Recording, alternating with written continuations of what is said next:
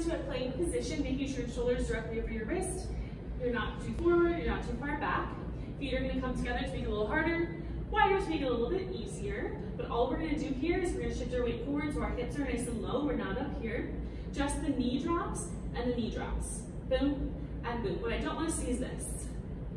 So keep the hips, the core, boom, down, knee, and knee. Down and down, kind of like you're dancing. But don't let the booty come up like that. We don't want to do this. No. Keep it here. Boom.